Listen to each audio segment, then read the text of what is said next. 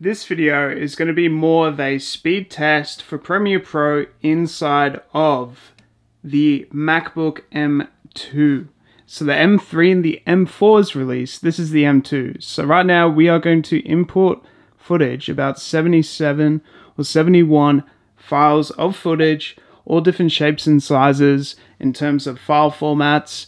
This is all MP4, but what I mean is all different times, because this is generally a vlog type of video that we are experimenting with today. So we got a lot of footage, 71. So we are importing 71 files. Let's see the time that it takes to import through. Let's have a look. All right, so that didn't take too long. So now let's input it into our sequence, drag and drop. Boom, straight away. Now let's see playback for footage. Let's see how we go. This is on quarter, and right now it is pretty smooth. Very good. All right, so now go half. Let's see how it goes. There was a bit of lag there, but still pretty smooth in terms of overall performance. Now let's go full.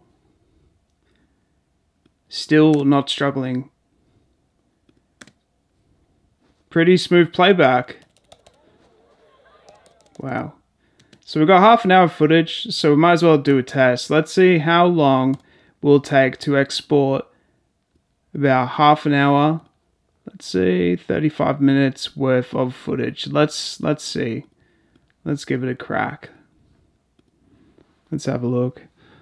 Alright, so 35 minutes worth of footage. It's saying it's 15 minutes, but now it's 17. Wow. It's almost about half the amount of time. So it was 35 minutes overall. Half the amount of time to actually export the full file in 4K. Pretty good. That is pretty good. So pretty fast workflow overall. I would say it's worth it to get one of these things. They're pretty powerful from what we're seeing here right now. So overall, very good performance.